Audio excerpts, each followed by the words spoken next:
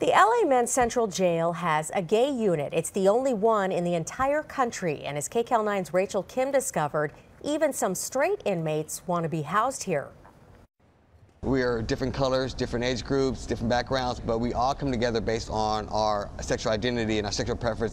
Apart from the general population, about 400 inmates live in K6G, the gay wing of Men's Central Jail.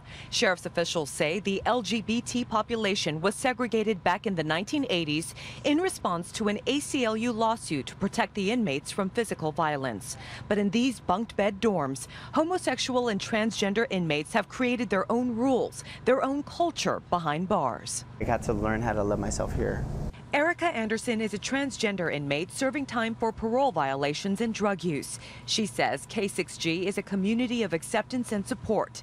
Nicholas Stewart, a gay inmate doing time for selling drugs and credit card fraud, agrees. It's about being who you are. We embrace individuality. Sheriff's officials say some straight inmates try to get placed into K6G because it's safer than the general population where there's violence from gang and racial tensions.